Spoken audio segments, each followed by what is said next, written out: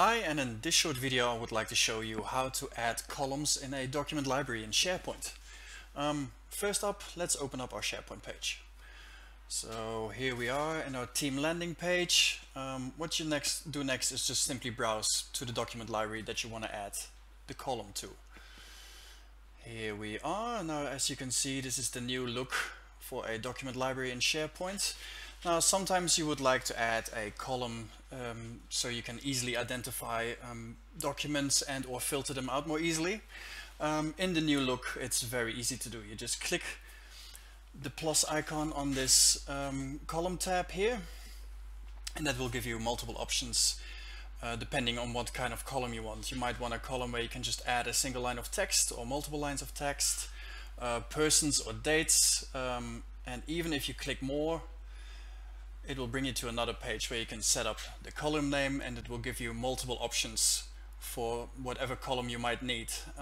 It can be a simple yes or no column, it can be hyperlinked or pictures in it, all kinds of stuff. Now, often what we would like to advise you is to actually create a column and attach it to a managed metadata set. So what you would normally do in this instance is you select the managed metadata set. That'll load up a new screen.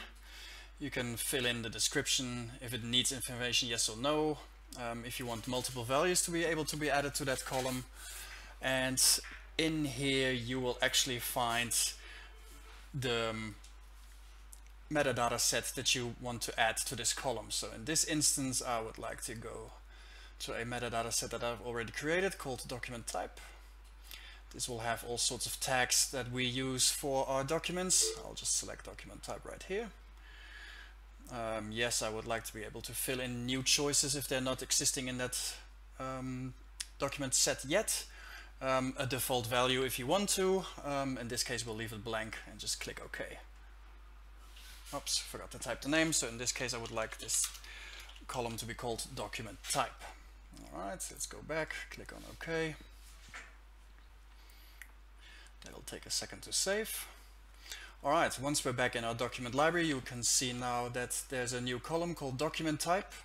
And now if you select a document, for instance, and go to the info tab, you will actually be able to fill out that column right here in its metadata tags.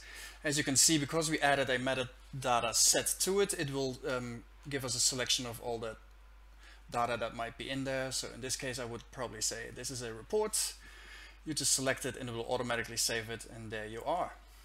That's how easy it is in the new look. We've just simply added a new column by clicking the plus sign, and in this case we've assigned it to a metadata set.